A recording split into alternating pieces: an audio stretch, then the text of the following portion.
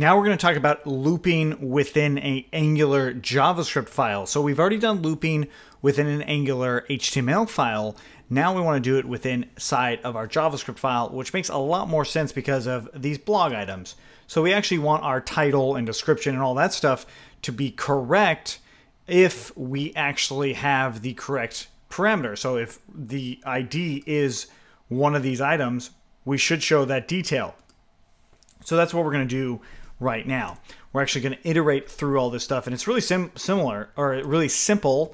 We just do angular.forEach, and then what we want to iterate through, and that's going to be blog items. And then we just do this function, and we say item, or we could just say blog item, and we are going to iterate through, and this function is actually going to handle it. So if we do console.log and we do blog, we will see each one of these items in of itself, by itself on every item. So we log into blog 2. Notice that we get every item that is possible inside of that array. It actually is showing up. So that means that we can put a conditional in here and handle some more stuff related to this.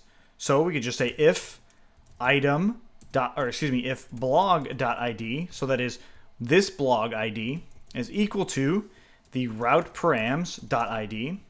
Then we'll just say scope dot blog or blog item or post is equal to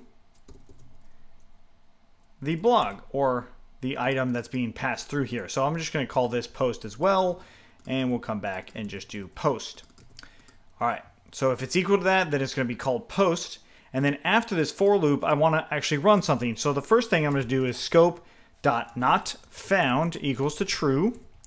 So this right off the bat, we're saying it's not found. It's going to loop through everything, and then we'll say if scope dot not found.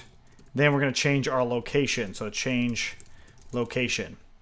But for now, I'm just going to console log not found. And so if it is found, then we want to put this one more thing in this condition, and that is scope.notFound equaling to false. Okay, so because this assumes that it was found, and now we can set our post equal to that. So I refresh in here, and of course it's found. If I change it, we're going to get not found in here because blog 12 doesn't actually exist. Blog ID of 12 just isn't there, or at least it's not in this array right here. So with this scope of post, if we go back to one that does exist, we can now change our post detail a little bit here. And now we'll just say post.title and then p tag post.description, close that p tag, and then, we could do all those conditions that we talked about before, but I'm not going to do it.